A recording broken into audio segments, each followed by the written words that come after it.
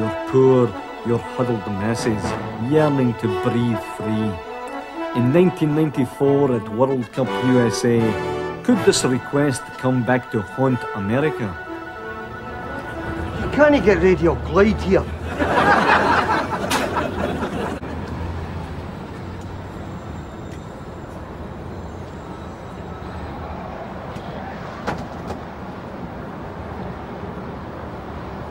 You don't do loyal burgers. I didn't come here with a supporters club, you know. I came by my own accordion to support my country, Holland. So, what part of Holland do you come from? Blackhall. And it is a great personal sacrifice to myself that I am here, because if Holland reach a final, I'll miss a walk. I can see a wee history lesson is going for here, right? Okay, now listen, it's dead simple, right? Right, a long time ago there was like the Pope, right? And he was a Catholic. Well, they were all Catholics then, you know. But I mean, they were, you know. Yeah. But, right, Henry VIII, he said, no way, because he's birthing that, you know. But I mean, you know, there was James and the Pope, and they were giving it that, right? But, King William, who was not a poof, by the way, not a poof, right? He and his pal Martin Luther said, right, that is it, no more. So they had a fight, right? Well, not with ourselves, right? But they fought, you know, the Pope and that, and they beat the bit.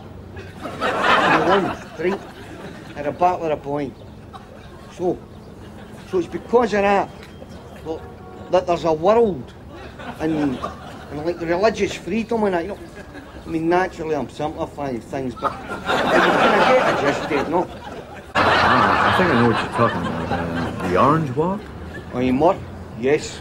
But isn't this just an anti-Catholic demonstration of provocative triumphalism and, well, basic bigotry? Well, there's no much point in doing it if it isn't. Having nailed my colours well and truly to the mace, I would have to say, though, that I have nothing against the Roman menace, per se. I just don't like their indoctrination. I mean, my son, if I ever get access again, will of course be forced to support Rangers, swear allegiance to the Lodge, learn to play the flute and join the Scottish Young Conservative Party. But once he's 21, he can decide for himself what he wants to be.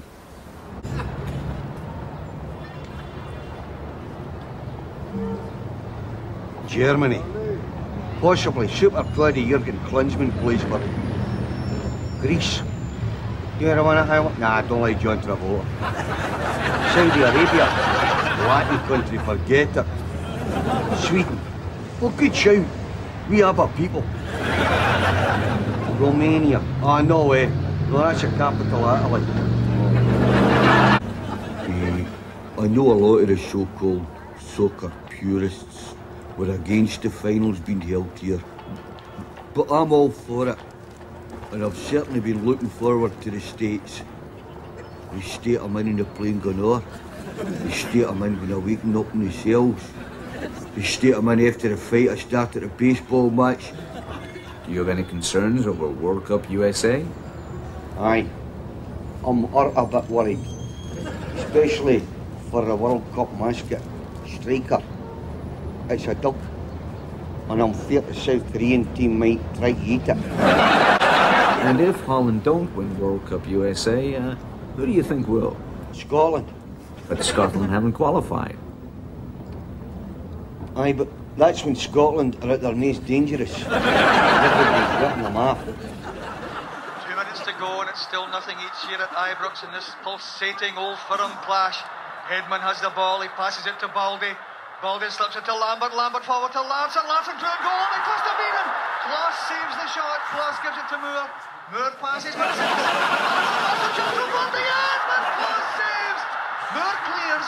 The clearance goes to Moles, Moles is through, Moles goes round Hedman, Moles must score, the Moles on the goal, and Larsson scores for Celtic! Impossible! How did he score from his own goal line? Unbelievable!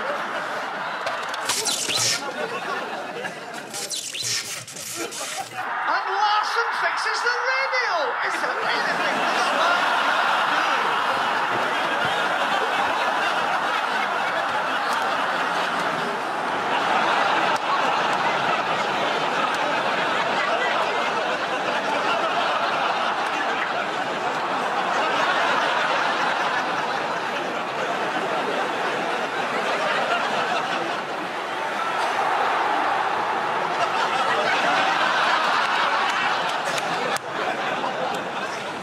You see, for pre-season training, we pure went to New York and stays in the Brooklyn Hotel. I says these Yanks must be pure into football if they name a place after David Beckham's wedding. 9. Number 9, Dado Purcell. And number 4. Number 4, Thomas Buffel. And that completes the selection for today's Rangers team.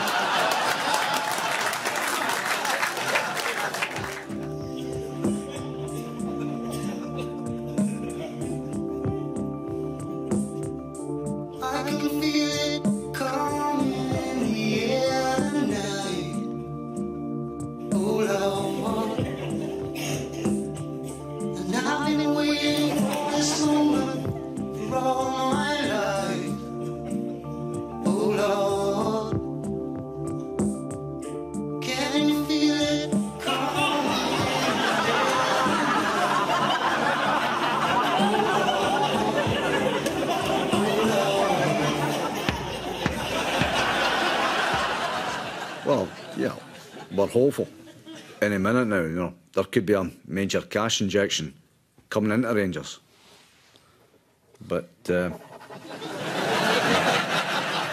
hee-haw, off this scratch card. Shame. Walter, you old silver fox, you. Looking back over your totally sensational, utterly astonishing, omnisciently magnificent career, what for you was your greatest achievement with Rangers? Mine was 9 in a row. Well, obviously, you know, that was a memorable achievement, but I think the thing I've enjoyed the most is working with the players, you know, past and present. I know the current squad gets a lot of criticism, but at the present moment, you know, I'd say that Alan McGregor is the nearest thing I've ever seen to Andy Gorham. And to be fair, you know, the lad's not a bad goalkeeper either, you know. Any more news on the takeover? Will you have a war chest for your assault on the Europa League? Well, I've got no news on the takeover, and there's no likelihood of money to spend. Well, that is an outrage. I personally think it's time the Scottish Government stepped in, introduced a new tax, the Rangers tax, and all the money raised be given to you. Well, that's very kind of you, Chick, but personally, I can't see that happening. Just leave it with me. Finally, Walter, on behalf of the Rangers community, as you approach your final farewell, I don't think I'm in any way going over the top when I say that not only should you receive a knighthood, but George Square should be renamed Walter Square.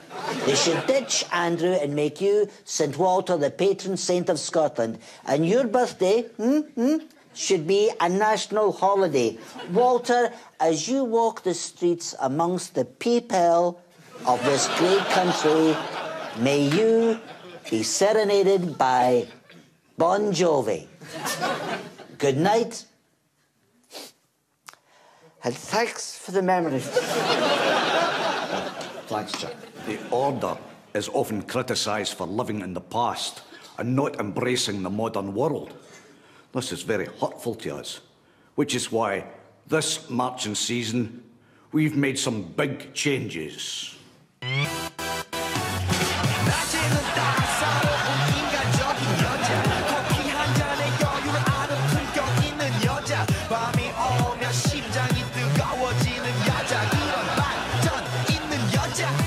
Gentlemen, it's time once again to select the new chairman of Rangers.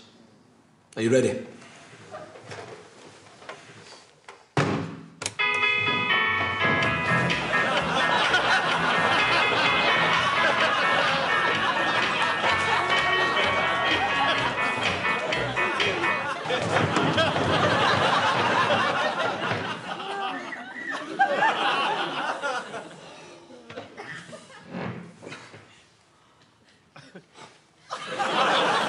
Look, the law lords have said it, right?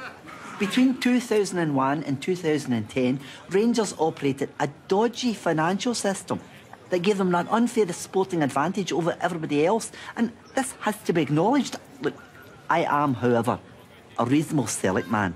So look, I'm not calling for title stripping or medals taken back. No.